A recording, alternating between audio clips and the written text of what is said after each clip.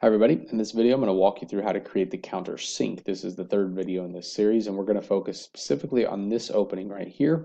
A couple of things that you'll notice right away is if you look at the section view here that this hole does not go all the way through. It goes halfway through, so that's a depth of 1 inch.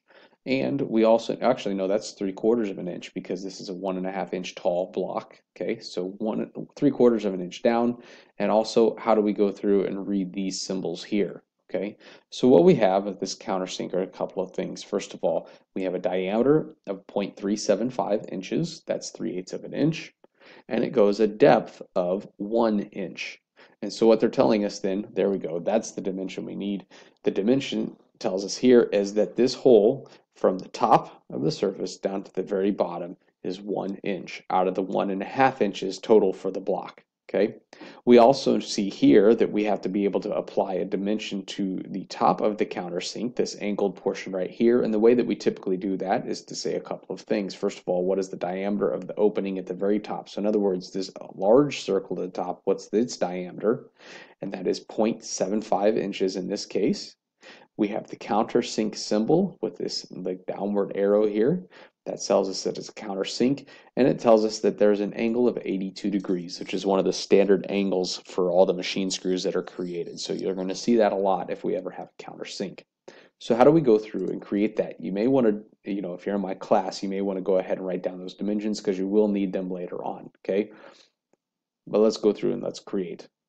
Back here, we just finished with the counter bore. We still have sketch 2 visible right now. If it's not visible and it looks like this, you need to click on the light bulb so that we can see all these points across here. I'm going to hit H for hole. I'm going to choose the third point. Now it goes back and it selects all of these items here are the same thing that we did last time with the counter bore. So I just need to go through and change them one by one. We're going to change this to a countersink. The depth is no longer all the way through. So we're going to change the extent of the countersink down to a distance. And the distance in this particular case is going to be a depth of 1.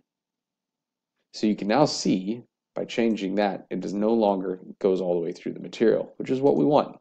Okay. The diameter of the opening, we're going to go back here. Let's look at it. The diameter is 0.375, so that's nice. That one's already the same as the counter bore, so we can leave that. The tip angle refers to the bottom. That is not the 82 degrees. That's up down here at the bottom for the drill tip itself is what it's talking about. So we're going to leave that one. The countersink diameter, though, we are going to change to 0.75 inches. And the countersink angle, it says, is 82 degrees. So we're going to leave that. We click OK, and we are done. So you have the countersink now completed. And I'm going to make one more video in just a second. It's going to talk about this last hole, how to create a hole, and then thread it. Hopefully that makes sense. If you have any questions, please don't hesitate to ask.